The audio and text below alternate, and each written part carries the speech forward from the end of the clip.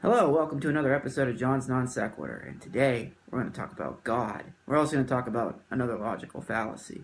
So we got a little bit of a busy day today. Now what are we going to talk about God about? Well, just some random musings I have.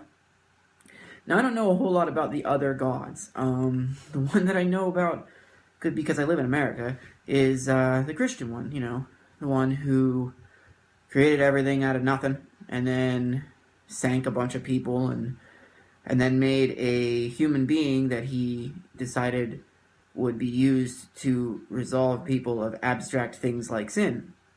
Okay, I'm not going to say whether or not you should believe or shouldn't believe. What I'm going to do is point out some problems that I personally have with how these things work.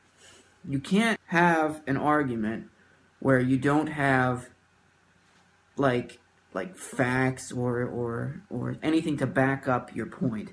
And when you're getting in an argument about whether or not religion is real, a lot of the times what you get is, well, you have to have faith. It's what happens when the people who believe run out of arguments. They just go, well, at some point you just have to have faith. And I don't, but they're welcome to. And that's fine. So, let's talk about...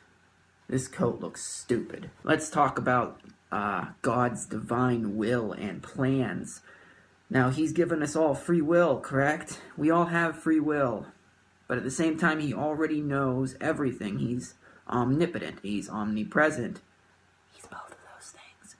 He put, in the Bible, he puts an apple into Eden. And he says, don't eat this.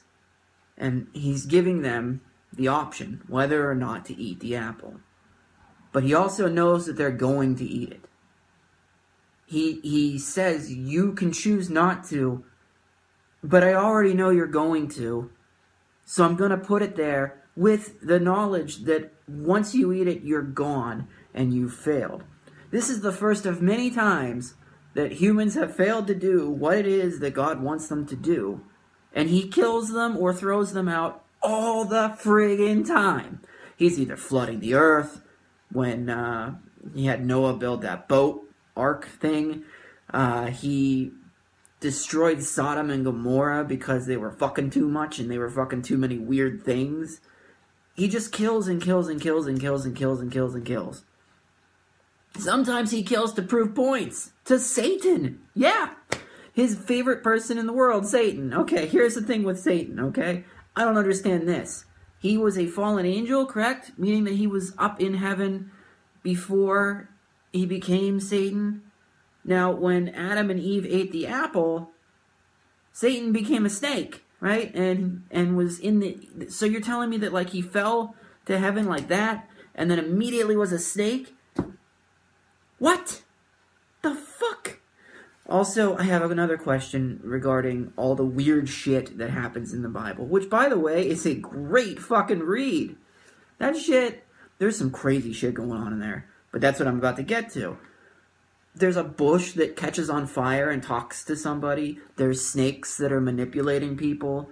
There's a voice in the sky telling people to murder their kids. There's a baby that's born without sex.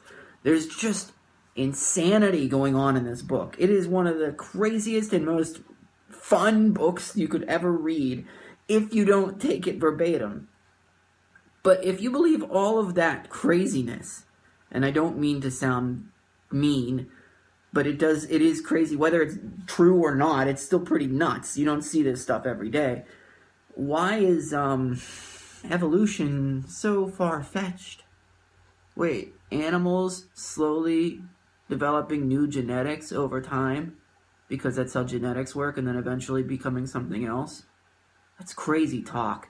I'm going to go outside and talk to a bush on fire and see if I can find the real answers. That's just my take on it. I can't find anything that makes any sense in any kind of religion or God, to the point where the most frustrating thing for me is that there are people born in the world who have no clue that this even exists. They had never seen any Christians. They have no idea about any of it. God created everything. Why is he still putting people on places on earth where they have absolutely no chance of ever finding out about him? If what he says is true, they're all going to hell. He's basically just shooting out things that are going to hell. He knows who's going to do what and when. He knows who's going to believe him and who isn't because he created them. So is he just purposely filling up hell? Is he like, here, put them down here. They have no way of ever figuring anything out, and then they can go to hell. And the ones that I need, they'll just be boring. And then eventually they'll die and they'll come to heaven. I mean, what do you think? And please don't answer with, you gotta have faith. Please tell me something else. Today's logical fallacy is the tu quoque. Tu quoque? Tu quoque. It's T-U space Q-U-O-Q-U-E. And it is, you avoid having to engage with criticism by turning it back on the accuser. You answer the criticism with criticism. Is literally translating as you too. This fallacy is also known as the appeal to hypocrisy. It is commonly employed as an effective red herring because it takes the heat off of someone having to defend their argument and instead shifts the focus back on the person making the criticism. The example they give is Nicole identified that Hannah has committed a logical fallacy, but instead of addressing the substance of her claim, Hannah accused Nicole of committing a fallacy earlier in the conversation.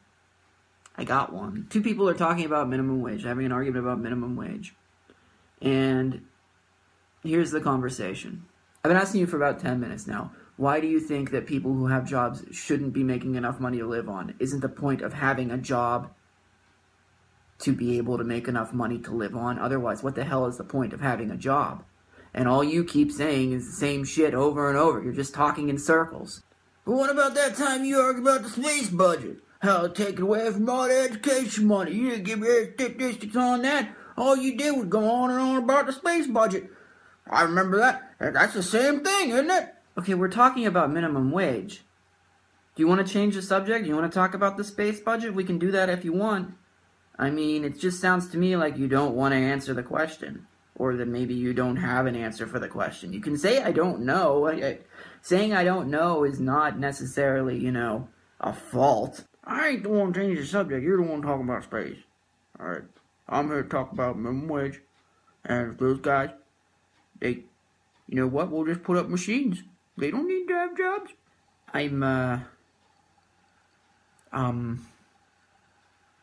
Okay. And that's it. That is tu quo qui.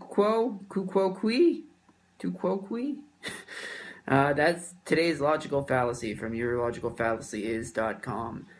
Next episode, we're going to be talking about more failures in finding information, because I do have to do part 2. It might not be fun, but hopefully it'll be funny. See you then.